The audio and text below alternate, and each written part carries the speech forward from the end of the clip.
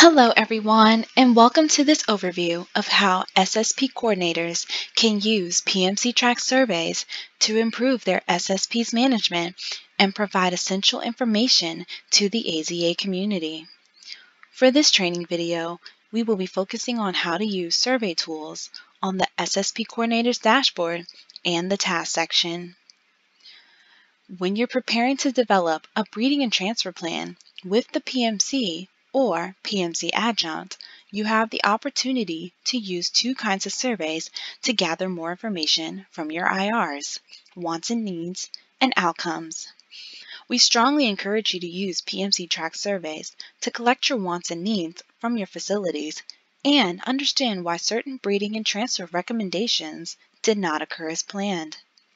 These surveys are quick and easy to launch to your IRs with a set of standardized questions, as well as the ability to customize the survey with additional questions specific to the needs of your SSP. They provide you and the PMC the essential information needed for planning. Once you have notified the PMC that your stubbook is up to date, we'll be able to set up your surveys, and you'll receive an email saying that your surveys are ready for you to launch from PMCTrack. When you receive that, you can go to the task section in PMCTrack. When you have tasks associated with surveys, either setting them up or taking them, you'll see a red number near the menu item. The task menu will include all tasks you have across all of your roles, so you'll always know what is due if you have many roles within the SSP system. If there are items for you to complete in the task section, then you will see them in a table format with the program name, the task, either wants and needs or outcomes, the due date, and the action you need to take. The task section is home to all survey-related items. If you are an institutional representative or an SSP coordinator, then this section is very important. To create either the wants and needs or outcome survey, just click on the appropriate link that says Create Survey. First, we'll look at the wants and needs survey and then the outcome survey. After you've clicked on the link, proceed through each section header, which will turn green once it's completed, and add additional information as needed. The first section has instructions for how to create the survey. It will also show you your planning meeting date, the survey due date, and the dates for when reminder emails will be sent to your IRs. If for some reason you'd like to change your survey due date, please contact us at pmctrack@lpzoo.org.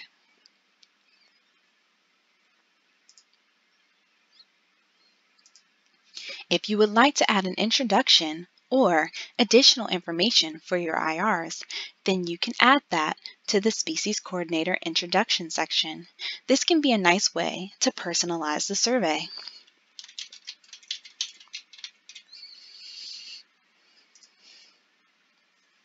The first section in the survey is a table with questions that your IRs will need to answer for each animal they hold in your population. The individuals for each IR are pulled from your updated stubbook. The questions in the table are displayed on the screen for you to see. The version your IRs will see will include a full table of the individuals.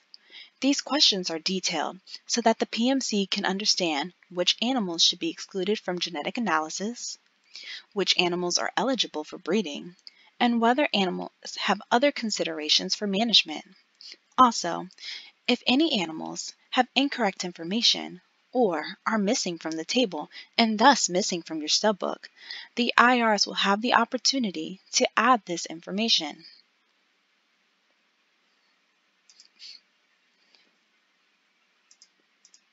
You can add a max of 2 animal-related questions to this table, which will be mandatory for your IRs to answer.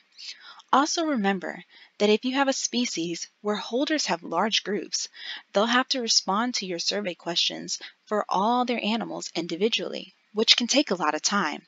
You should weigh whether you need the information for each animal or if it could be a more general question for the IR to answer in the second half of the survey.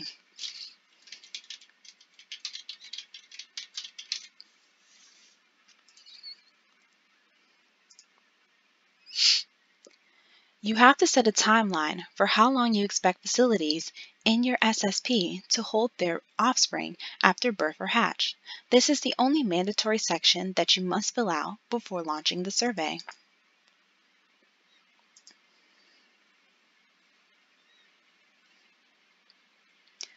The second half of the survey has general questions. If you click the Show Standard Questions link, it will show you the question format. Your IRs will answer about their facility's priorities for the species, their capacity to complete breeding and transfer recommendations in the upcoming planning cycle, and their short to long-term plans for the species. Also, you can add questions specific to the husbandry or management of your SSP.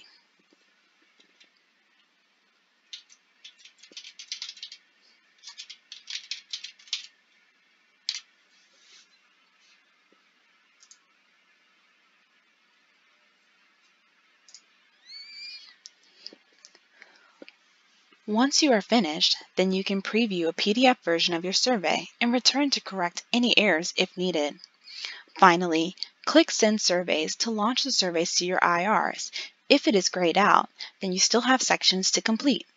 Your IRs will receive an email with important survey information and a link to log into PMCTrack to complete their surveys before the survey due date. Now, let's talk about the outcome surveys. PMCTrack calculates outcomes by comparing the recommendations from the previous plan to your updated stubbook to determine if these recommendations were fulfilled, and you can see those fulfillment rates on the graphs on your SSP Coordinator dashboard under Recommendation Outcomes.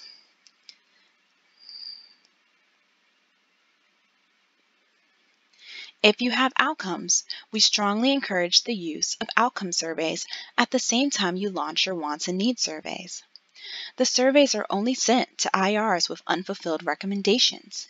They give your IRs an opportunity to respond with more details about why the recommendation in question did not occur, helping you understand what has happened since your last plan.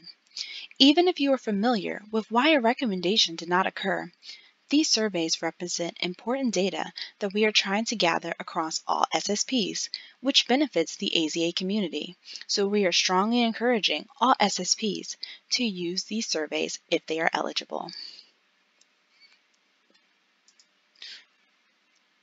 Your task page may have up to 4 outcome surveys to set up, one for each recommendation type, such as send to or breed with.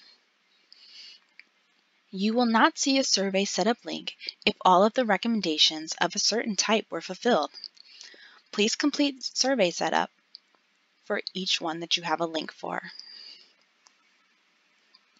Let's look at a breed with outcome survey.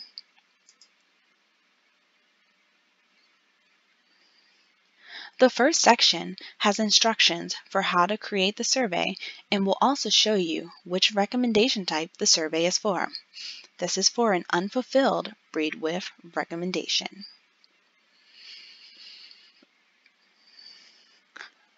The outcome surveys are very quick and simple. Now, let's look at the outcome survey from the IR perspective.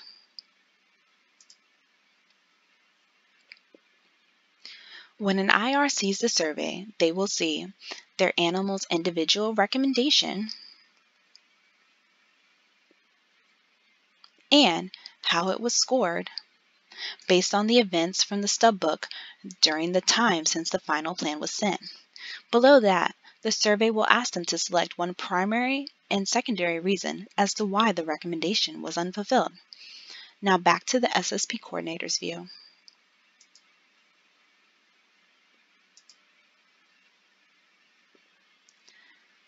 This section allows you to view those primary and secondary reasons that the IR can choose from to elaborate why the specific recommendation type did not occur as planned.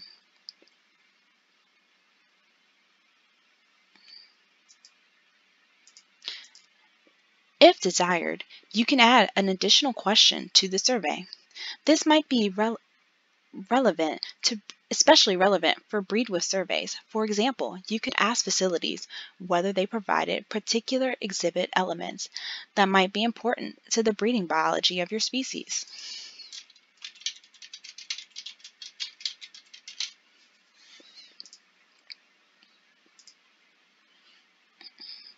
Once you are finished, you can preview a PDF version of your survey and return to correct any errors if needed.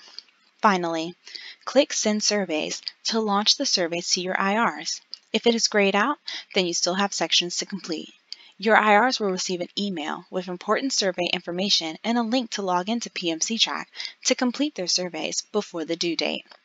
Please remember to go back to your task list and make sure there are no other outcome surveys that need to be launched.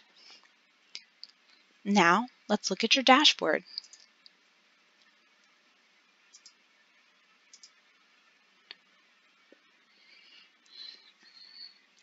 After you have launched your surveys, the system has great tools to help you track survey progress and improve response rate, including sending automatic reminders to your IRs as the survey due date approaches. Here, you can see when the reminders will be sent out to your IRs. Easy graphs and tables summarizing which IRs have responded. You can use these graphs as a quick visual to your survey response rate. We also understand that it is difficult to get some IRs to respond through the website. You also have the ability to take surveys for IRs if you speak with them and get their responses. Under the Survey Review list, you can complete surveys for IRs under the Take Survey link. And you can view IR responses for those who have completed the survey by clicking on the View Survey PDF.